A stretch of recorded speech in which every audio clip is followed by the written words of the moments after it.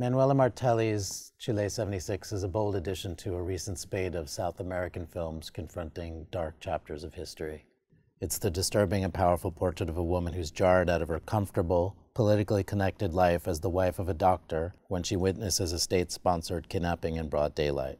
The film premiered at Cannes and won prizes in London, Jerusalem, and Tokyo, the juries citing the subtlety and intelligence of Manuela Martelli's direction and Alina Kuppenheim's commanding performance.